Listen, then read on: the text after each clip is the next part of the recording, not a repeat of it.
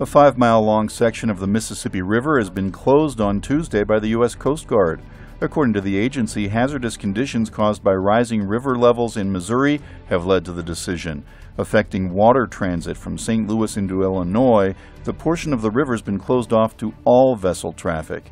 According to Martin Malloy with the Coast Guard, the area can be roughly defined by Madison County, Illinois to the north and St. Louis, Missouri to the south.